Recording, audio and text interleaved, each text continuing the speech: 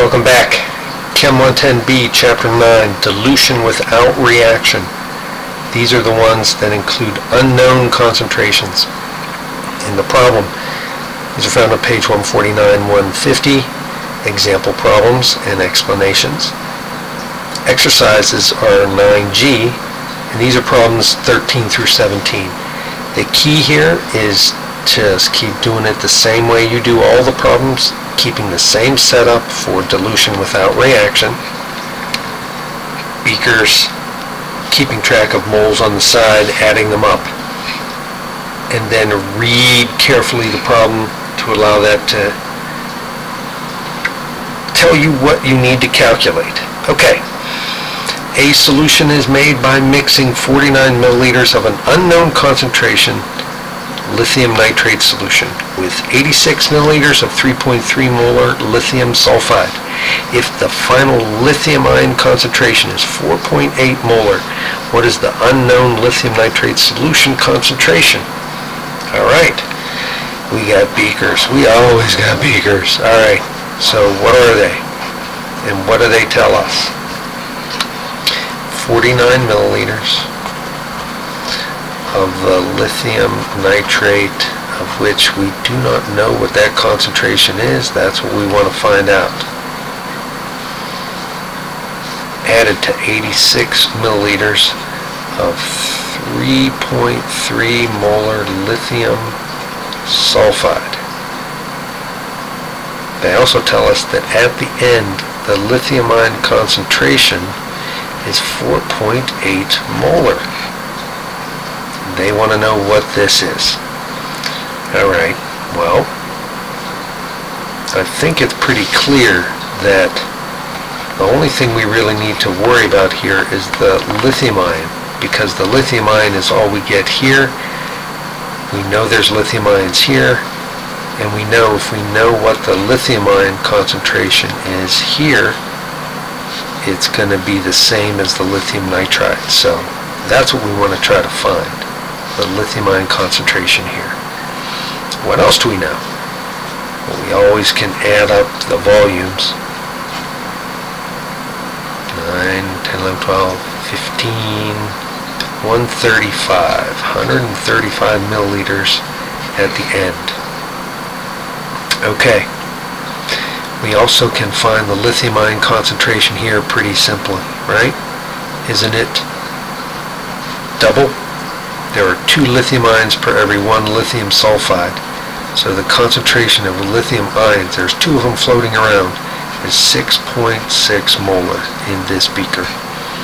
Now remember, one of the things that's a big key here is to recognize that every time you have a concentration in moles per liter and a volume, you're going to find out the moles. But where can we do that? We can't do that here because we don't know the concentration of the lithium ion. That's what we're really trying to figure out. However, check it out. We know the moles of lithium ion and the volume, so we can find the moles of lithium, moles per liter, and the volume in liters. We can find the moles. Moles per liter, volume in liters, we can find the moles, which means we can go backwards and find it here. And just for fun, because I want to make sure I'm doing this right, do me this favor. Let's change this to 8.8. I'm making up this problem in my head, and I want to make sure I'm doing it right. So, the final lithium ion concentration is 8.8 molar. Alright, so how do we go about doing this? Well, let's figure out the moles of lithium ion here and the moles of lithium ion here, and then we'll think it through. I'll do the calculation right underneath. 6.6 moles of lithium ion per 1 liter times 0.086 liters. The only reason why I changed that in the problem has nothing to do with you or anything that you have to worry about. I was afraid that when I was making up the problem I might have goofed up the results. by having a wrong value. This should be just fine.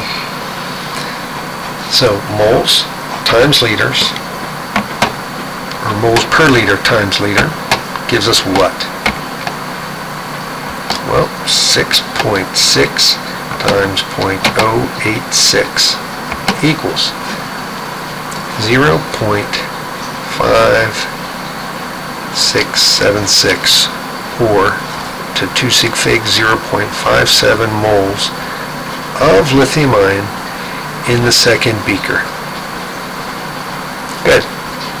So 0.57 moles of lithium ion come from that second beaker. How many moles of lithium ion do we have at the end? Well, if we know there's 8.8 moles of lithium ion at the end per 1 liter, but we don't have 1 liter, we have 0.135 liters. Liters cancel. This will give us 8.8 times 0.135 equals 1.188. And again, to 2 sig figs, we're talking about 1.2 moles of lithium ion at the end, right? This is the concentration of lithium ion at the end. This is the volume at the end. So we have 1.2 moles of lithium ion at the end. Okay, well, how is this problem different from the others? Pretty simple. We're working backwards. If we know we end up with 1.2 moles, and we have 0.57 moles from this beaker, the rest of it has to come from this beaker, right? So the total minus the one contributor has to equal the other contributor.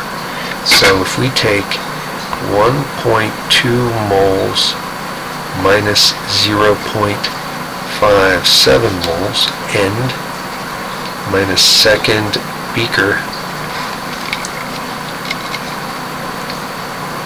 this will be the moles of lithium ion in the first beaker. Does that make sense to you? So it is 1.2 minus 0.057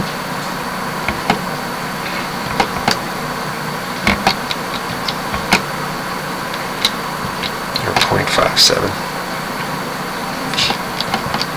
1.2 minus 0.57. 0.63, but where am I drawing the line? Oh, right there. Right? Because that's 2 sig figs. And that's 2, this is huge. 0.6 moles is all we can use on that first number of moles in that first beaker. Right? 0.6 moles is the amount in that first beaker. If we divide by the volume in that first beaker, that gives us the concentration of lithium in that first beaker, which is the same as the concentration of the lithium nitrate. Moles per liter. Moles in the first beaker divided by volume in the first beaker gives us concentration in the first beaker. So 0.6 divided by 0.049.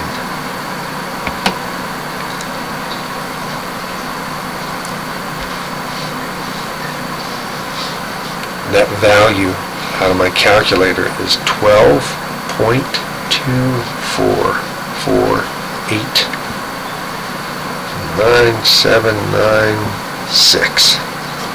But how many sig figs is in my answer? Just 1. So 1 times 10 to the 1 molar. 1 times 10 to the 1 molar lithium nitrate. 1 times 10 to the 1 molar lithium ion. It's 12 molar, but it's only known to 1 sig fig. Can you see how important it is that you pay attention to your sig figs on a problem like this? Every single number in this calculation,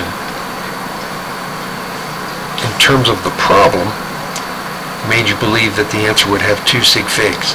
But every time you have addition subtraction going on, you can change the number of sig figs. You just did. Don't get confused by 12 and how to write it to one significant figure. It's the same as it always is. Every time we do it the same way. Okay, the final answer here. 1 times 10 to the 1 molar. Funky problem, but the way you go about your business is exactly the same way. Figuring out the moles based on the concentration of moles per liter times the volume in liter. Concentration of moles per liter times the volume in liter. Working it backwards, you have no choice but to get that answer. Okay, you got some practice. This kind of problem is going to be coming at you, so be ready for it. Good luck.